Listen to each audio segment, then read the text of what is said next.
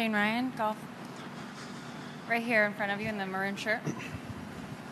Hey Sam, on a different topic, will you be following the court hearing today? Is that of interest to you? I probably won't follow it very closely. I'm sure I'll find out the verdict whenever it comes out, but not super interested. Scotty was in here earlier, and he had an interesting opinion where basically if somebody goes to LIV, that's their business, not his world, but he was frustrated, was his word, by the fact that they were suing because that is a little bit more personal. Does that resonate with you? Do you feel that way? Yeah, I think at this point,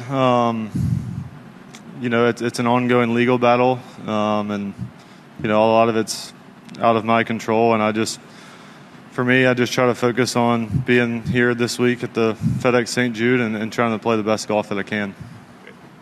Doug Ferguson. Sorry to harp on this, and then I'll get back to golf in a minute. But when yours was one of the names that was flying through the rumor mill viciously to the point where you had to stand up in the meeting in Hartford. What was that like?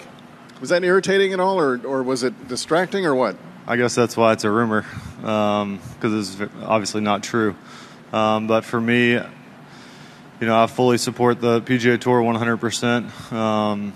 It was a pretty easy decision for me when all this kind of started because, I went back to and thought about when I was a kid growing up and being on the putting green and having a chance to, in my imagination, to win a PGA Tour event, to win a major. And that's one of the reasons I play golf is because, I love what the PGA Tour stands for.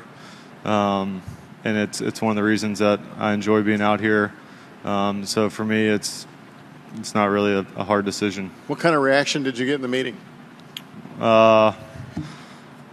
Everyone that knows me, I think, knew that I had no intent to go anywhere else. And so I don't think people were really surprised.